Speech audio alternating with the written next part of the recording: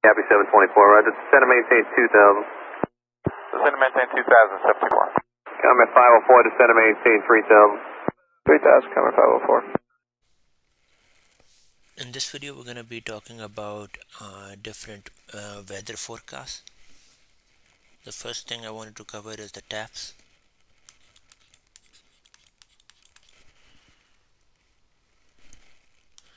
So what is a TAF? It's a terminal aerodrome forecast.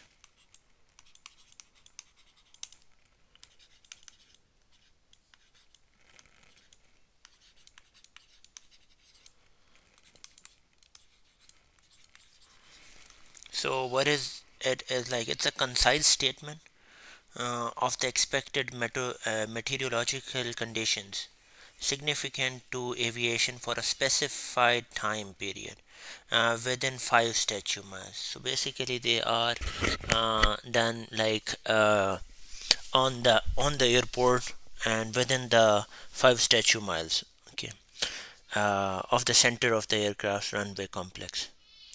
So and they are very similar to the meters, like they use the same weather codes found in the meters, and over here we have, just like meters, we have two types. So basically it's gonna be, first of all, we're gonna be so it's the elements of the TAFs terminal aerodrome forecast is very similar to a meter. So the first part is gonna be the type,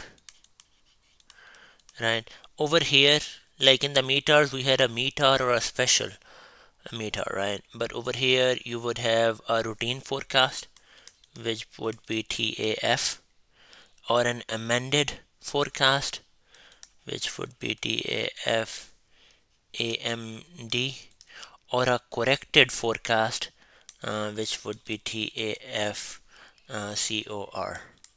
So these are the different types of TAF. The second one, again, just like the other one, it has a 4-letter station identifier.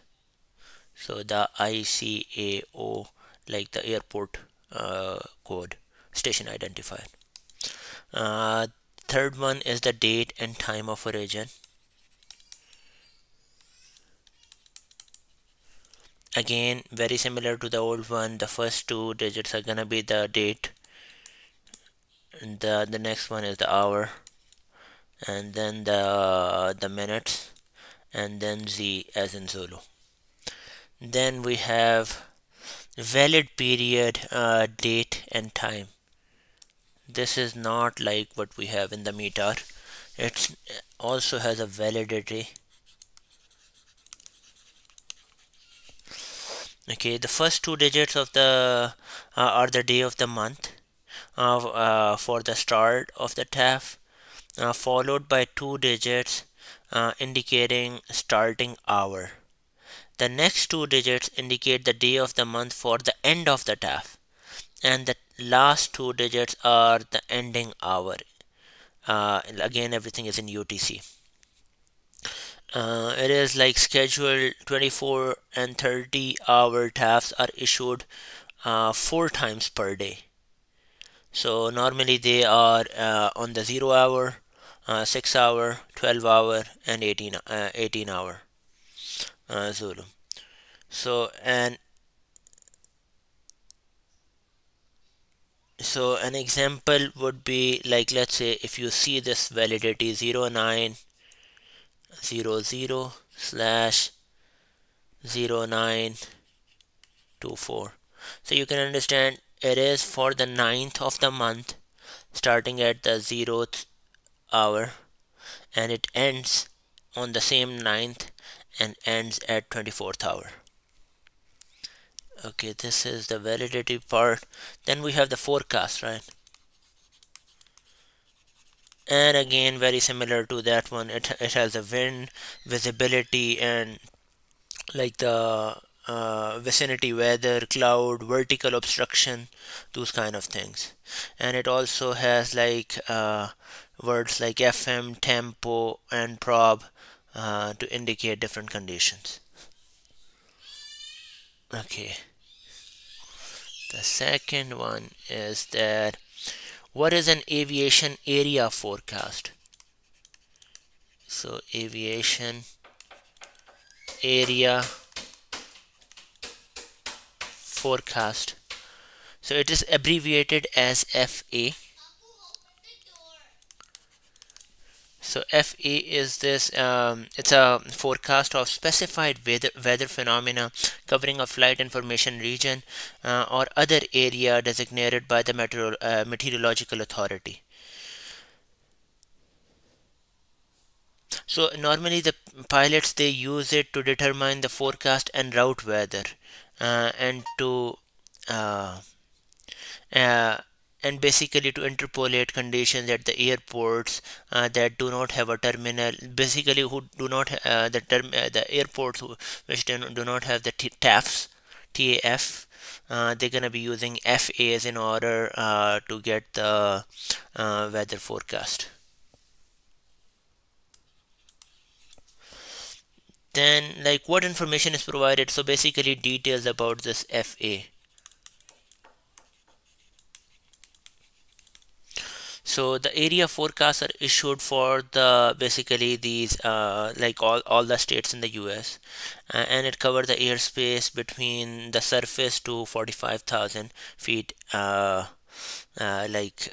feet altitude. And what they include is synopsis. They include clouds and weather.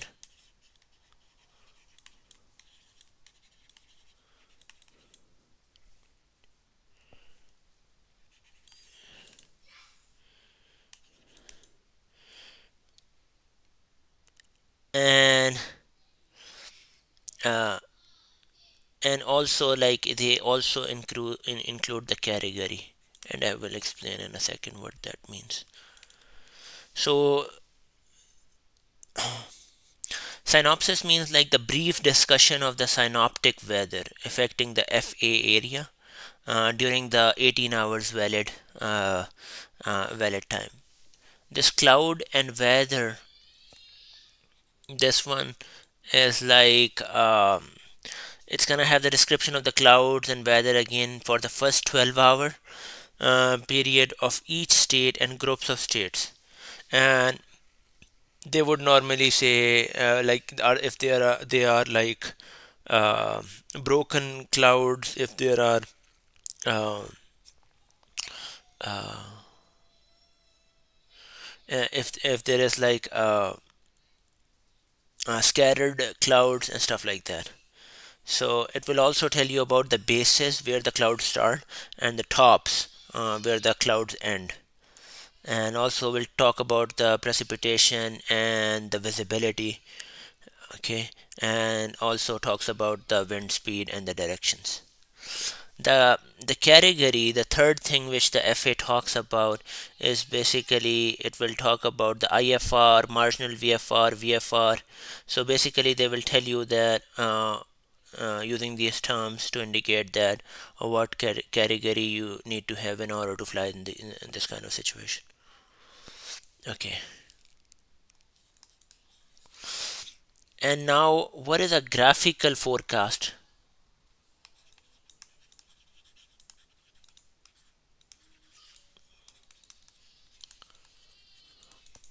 So just like it's called the GFAs. So it is intended to provide the necessary aviation weather information as a complete picture of the weather that may impact flight in the continental US. So basically it's gonna be within the US, and they will be giving you the graphical depiction of the weather. Uh, like, yeah. Then we want to talk about like the in-flight aviation weather advisories.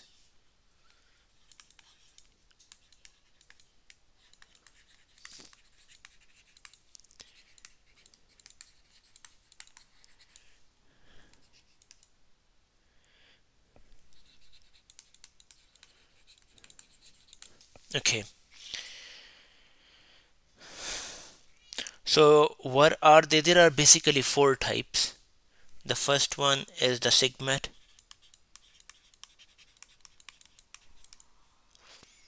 Okay, then we have convective SIGMET.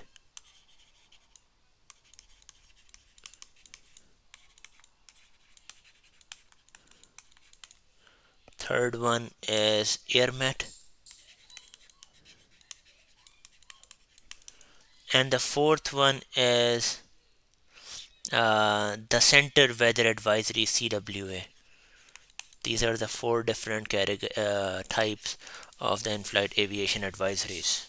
And we're going to be talking about these, like basically SIGMETs are the significant METARs, AIRMETs are the regular METARs and stuff like that. So we'll be covering that in a second. Okay, so we're gonna start with the convective. This one, what is a convective SIGMET, right?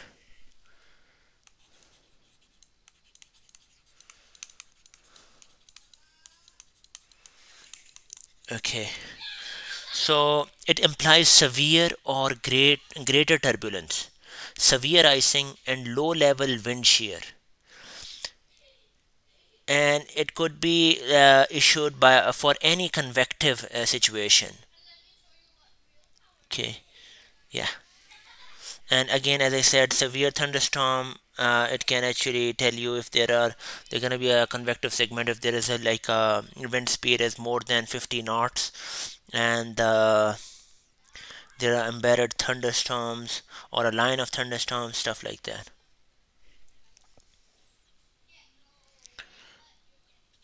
Then we're going to be covering SIGMET. Sorry. So the regular SIGMET, right? It advises the weather that is potentially hazardous to all aircraft. SIGMETs are unscheduled products that are valid for 4 hours. SIGMETs associated with the tropical cyclones or volcanic ash clouds are valid for 6 hours. So normally for 4 hours, but like for these tropical cyclones or if there is related to the volcanic ash clouds, they're going to be valid for 6 hours. Again, they're going to be covering severe icing but not associated to thunderstorms. Otherwise, it's going to become a convective SIGMET. And severe and extreme turbulences and clear air turbulences, that kind of thing, and also the volcanic ash.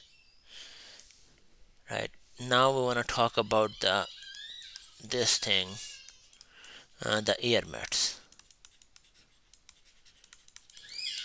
Okay, so advisories, these are the advisories, right, of significant weather phenomena that describe conditions to intensifies lower than those which require the issuance of SIGMET. So they are for those weather phenomena where they are not as significant that those phenomena become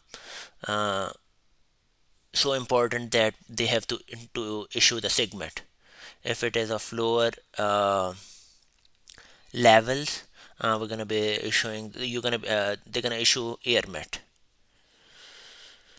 So this information is available in two formats. One is the text bullet and also the graphics format known as the G AIRMETs.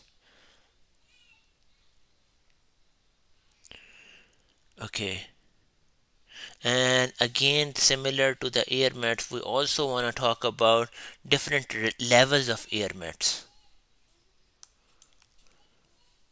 Sorry, different types of AIRMETs.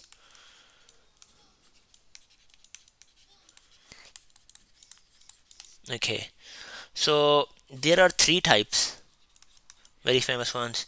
They are called Sierra,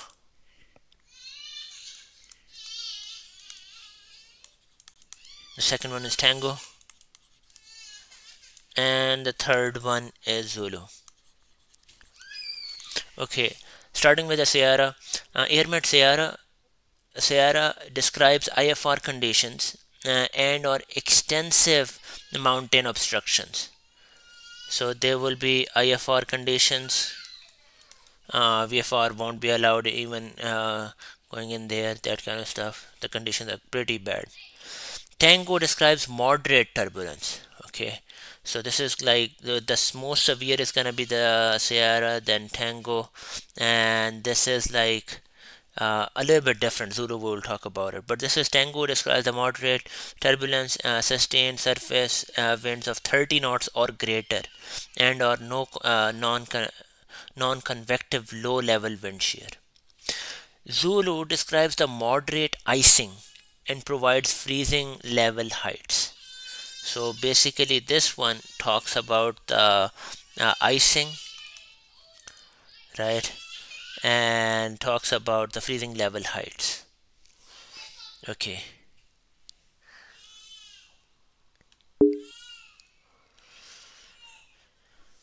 now we're gonna cover we did cover 9. The 10th one is gonna be the FBs, also known as the uh, the wind and temperature aloft forecast. So these are the winds and temperature aloft forecast, also known as FB. Okay, wind and temperature aloft forecasts are they are basically computer prepared forecasts of wind direction, wind speed, and temperature at specified times, altitude, and locations. And they are normally generated 4 times for specified location.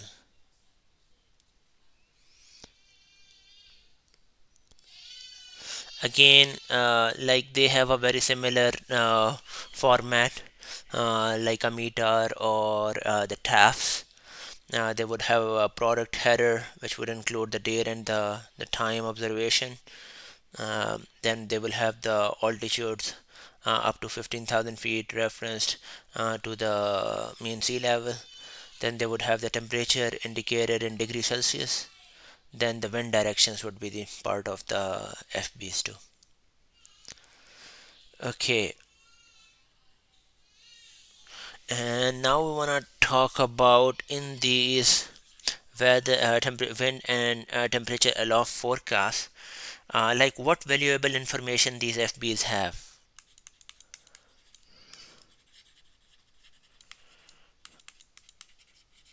Info does these FBs have?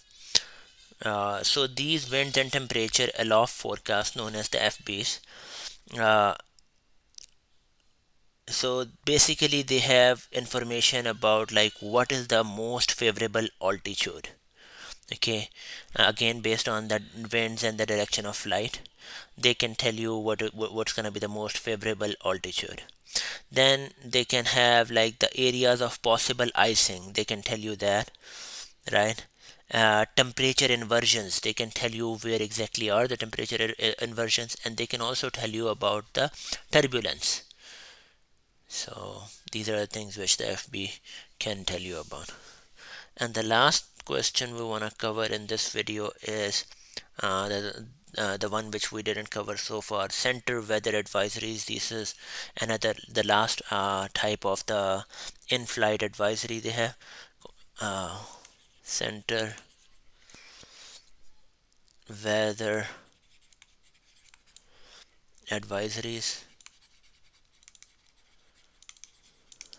Okay, so basically it is an aviation warning for use by air crews to participate and avoid adverse weather conditions in the en route and terminal environment. It is not a flight planning product. Instead, it actually reflects the current conditions expected at the time of issuance. Okay, and expected to begin within 2 hours of issuance. Yep, those are the center weather advisories, also known as the CWA. Thanks for watching.